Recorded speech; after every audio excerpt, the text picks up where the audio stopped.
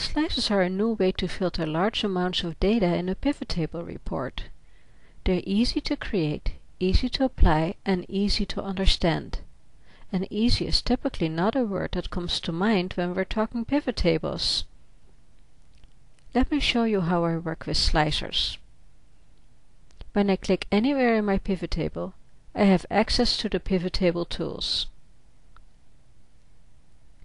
I'll go ahead and insert some slicers. For every PivotTable field I include, Excel creates a separate slicer. The 3 slicers I selected appear in layers on the worksheet. That is not a problem. I can rearrange the slicers as needed. I can even display the slicer buttons horizontally if I want. Whenever I click a slicer, the slicer tools become available.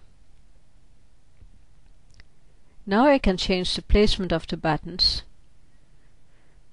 I only have 2 buttons, so I'll use 2 columns instead of 1.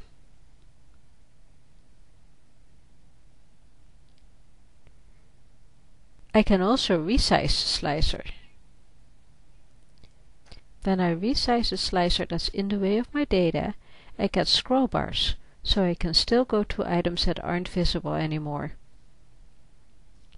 To change the look of the slicers, I can apply a slicer style.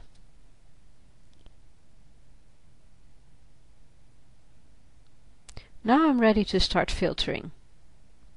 In the country slicer, I'll click Canada. When I click a name in the salesperson slicer, only data for that person will be shown. However, if I hold down Control, I can filter by more than one salesperson. And finally, I want to see the numbers for Q2 only. Notice that all items I selected are displayed in the pivot table. Also, just by looking at the slicers, I'll know exactly what data is displayed in the pivot table. If I want to show all data again, one click in each slicer restores the data to the pre-filtered state. With slicers, I can instantly see if my data is filtered. I really like this new feature.